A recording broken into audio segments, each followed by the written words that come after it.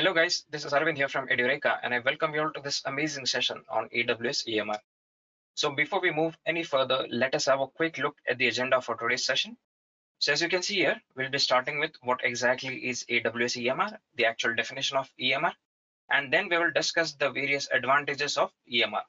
Moving on, we will discuss the various applications or the usages, or you can say the scenarios where EMR can be used. And then we will have a look at the comparison between AWS EMR and AWS Redshift. And finally, we will have a look at the demo wherein we'll create a Hadoop cluster using AWS EMR. So I hope I'm clear with the agenda. So without any further ado, let us begin with our first topic. What is AWS EMR? So Amazon EMR, that is Elastic MapReduce, is the service offering that lets you scale and run data lake services on demand in the Amazon cloud. EMR is designed to be an alternative to on-premise big data server provisioning and processing using open source products such as Hadoop, Hive, Spark, Flink, Presto, TensorFlow, working with S3 for storage and EC2 instances for computing power. So EMR is a fully managed data lake service that can decouple data storage from compute resources, and instead it can make compute clusters scalable, available to be utilized on demand. It includes the ability for multiple clusters to access the same data sets at once. So this was the definition of AWS EMR. And now let us talk about the benefits or the advantages of AWS EMR. So as you can see here, the first advantage that EMR has to offer us is the reduce the cost of physical infrastructure. As with all cloud-based compute services, EMR removes the need to purchase, maintain, run, and house physical server infrastructure that would be performing big data computational services on-site. You can use the same tools and services that you currently use on-site in the cloud instead, but instead pay per second for the compute cluster resources that you use. So the second point here is it saves system admin time. One of the most important advantages of using EMR is savings in the system administrator's time that would otherwise be spent configuring and provisioning on-site servers for big data computational tasks. It is possible that you may have self-built scripts to aid in this process. For every change that's made or new service that's added, these will need to be tweaked. With EMR handling all these operational details for you, it means you spend less time configuring manual admin tasks. The next point here is the optimum resource utilization. The key to EMR's cost-saving benefits really lies in the fact that storage and compute can be decoupled. This means that you can spin up and scale EC2 instances and clusters when needed. Then release resources once you're done. Inbuilt elasticity with AWS auto-scaling implies that you only pay for what you need. Here you must keep in mind that to get the same performance as in-house processing, your storage will need to be kept locally. And apart from this, if you talk about the other benefits, so EMR includes 24/7 customer support as standard with a subscription, which is far less than other Spark and Hadoop vendors charge, fast spin-up times for instances to run your service, and an EMR that can be run on AWS Virtual Private Cloud for increased corporate data security. The benefits of EMR extend far beyond simply time and cost savings. EMR is useful to deliver real business value by processing big data. So these were the benefits, or you can say the advantages of AWS EMR. And now let us talk about the AWS EMR applications. So the first application here is change the rigid in-house cluster infrastructure. Running the same complete cluster infrastructure anytime you need to analyze big data, no matter what the terms of analysis are, is a waste of resources. Unless you have managed to configure elastic clustering on your machines, EMR is more resource efficient. The second point here is the hassle-free Hadoop management. Currently, businesses rely on on-premise Hadoop for their big data processing needs. With Hadoop fully managed on EMR, this implies that you remove the time and complexity involved with in-house Hadoop management, such as upgrading, maintenance, node failures, operational costs, and so on. And the last point here is the less time for data processing. If running processing in-house is too time consuming, leaving people waiting around for results or other teams waiting to add to the queue, then you have the option to either add new physical hardware to speed up the process or you can choose a completely scalable EMR solution to complete tasks in a fraction of the time. Switching to EMR reduces the time on average to run the queries by 40% and increasing the number of queries run each day by 33%. So these were some of the applications or the scenarios, or you can even say the usages of AWS EMR. So one of the most common query is like when to use AWS EMR and when to use AWS Redshift.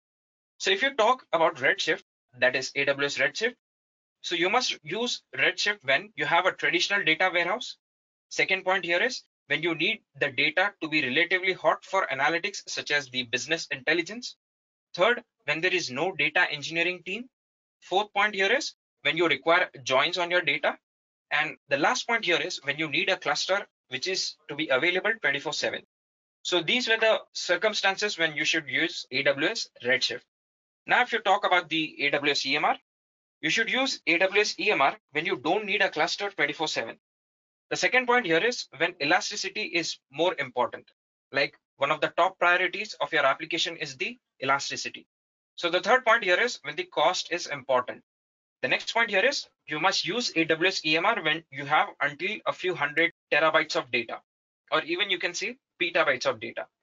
And finally, you should use AWS EMR when you want to separate compute and storage. So these were the scenarios where you should use AWS EMR. So let's just consider a use case here.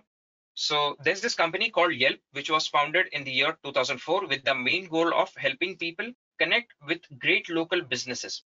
The Yelp community is best known for sharing in-depth reviews and insights on local businesses of every sort. In their 10 years of operations, Yelp went from one city wonder, that is San Francisco, to an international phenomenon spanning across 29 countries with more than 120 markets. Yelp had an average 138 million monthly unique visitors and more than 61 million local reviews that have been written by Yelpers, or the people who use Yelp. So what was the challenge in front of this company called Yelp? So Yelp has established a loyal consumer following due in large part to the fact that they are vigilant in protecting the user from shill or suspect content.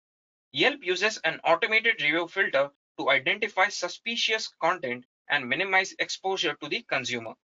The site also features a wide range of other features that help people discover new businesses, such as lists, special offers, and events, and communicate with each other.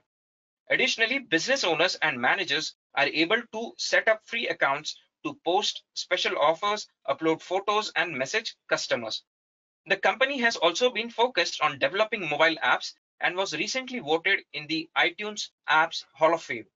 Yelp apps are also available for Android, BlackBerry, Windows 7, and so on. So local search advertising makes up the majority of Yelp's revenue stream. The search ads are colored light orange and clearly labeled sponsored results. Paying advertisers are not allowed to change or reorder their reviews. So how did Yelp made use of AWS, that is Amazon Web Services? So Yelp originally had to depend upon giant RAIDs to store their logs along with their single local instance of Hadoop. When Yelp made the move to Amazon Elastic MapReduce, they replaced the RAIDs with the Amazon S3, that is Simple Storage Service, and immediately transferred all Hadoop jobs to Amazon Elastic MapReduce.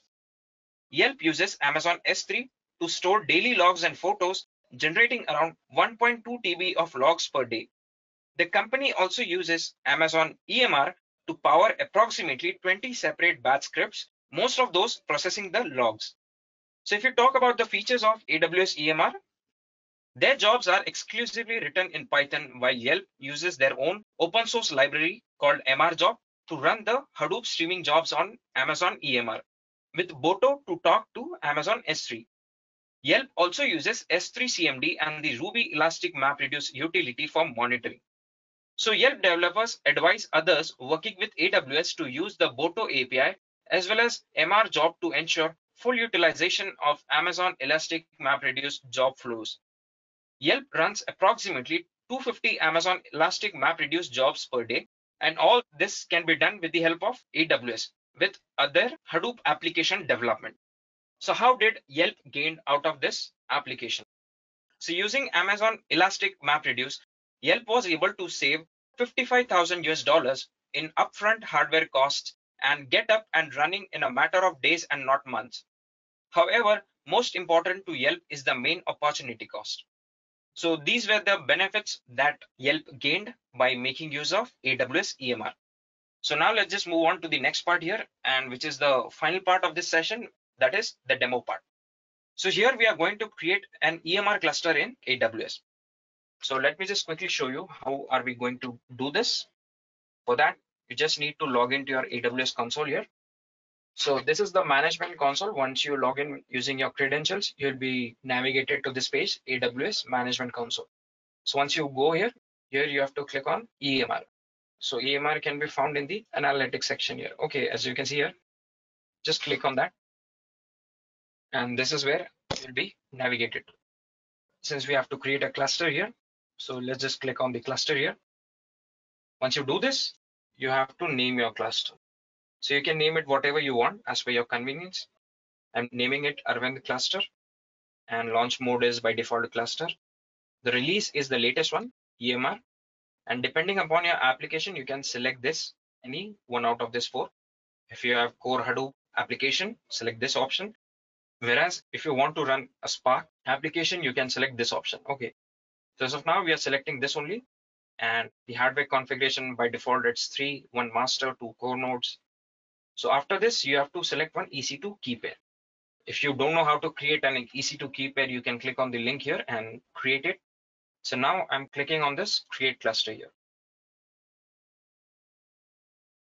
So as you can see here, it shows starting. The message is being displayed here, starting. So this might take a few minutes. Okay, so as you can see here, it is still starting. So we just need to refresh this, and this might take a few minutes here.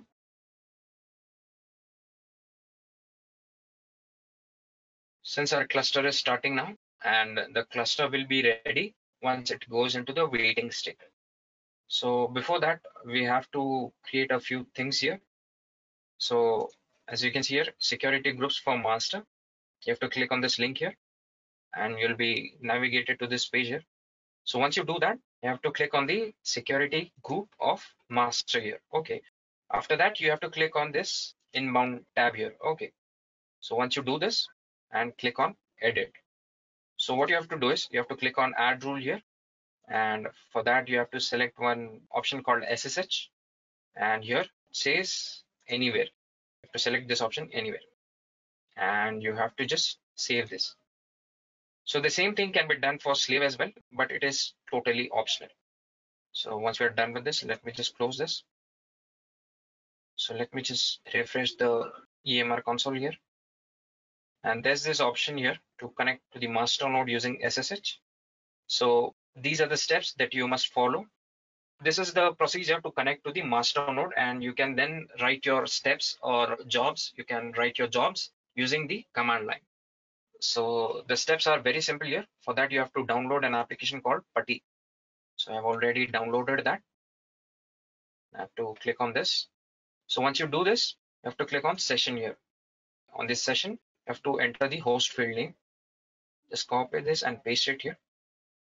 And once you do this, you have to click on connection here. You have to enable this option here, enable TCP keep lives. Just click on here, and after that, click on SSH here. And once you do this, click on authentication here, and you have to select a private key here. That is PuTTY private key. So I already have this key here, Edureka key pair.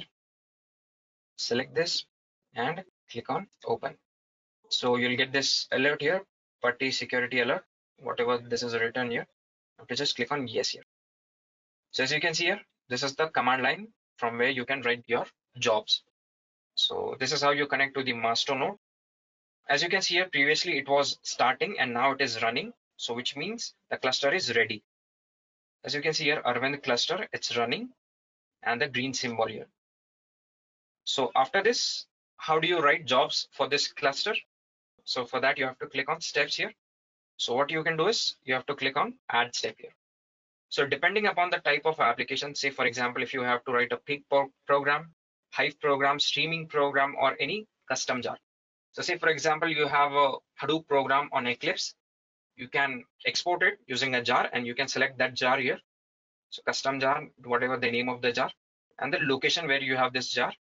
So you can keep that jar file on the Amazon S3, which is basically used for storage purpose. So similarly, if you have a Hive program like Hive queries, so you can select even that as well. So for Hive, there's a script called Hive script, and which can be stored on S3. As you can see here, you can store it on S3 and script input and output. So basically here what you do is when you go to S3, you have to create 3 separate folders. So one folder will have a script. You have to just copy the location of that over here and the input data and the output. These are the various things that you can perform using a cluster in AWS EMR. So let me just click on cluster here. Okay, so as of now, you can see it is in the running state. Once it is running, you write whatever steps or the jobs that you want. You perform your operations or tasks. And after that, once you're done with this, you have to terminate this. So it's very important to terminate the EMR cluster here, else it will fetch you unnecessary charges. Like cluster is running and you're not doing anything on it. It is simply running. So this will cost you unnecessarily a few dollars maybe. So whenever you're done with using a cluster, you must terminate it. For that, you have to select this cluster here and click on terminate. So it says, are you sure? I'm sure. So once you're done using your cluster, you can just terminate it here. Okay. So here it says terminating user request. So guys, this was a small demo wherein I showed you how to create an EMR cluster in AWS EMR. So that's all from me in this session. I hope you have enjoyed this session and you have understood whatever that I've explained here. Till then, happy learning. Thank you so much.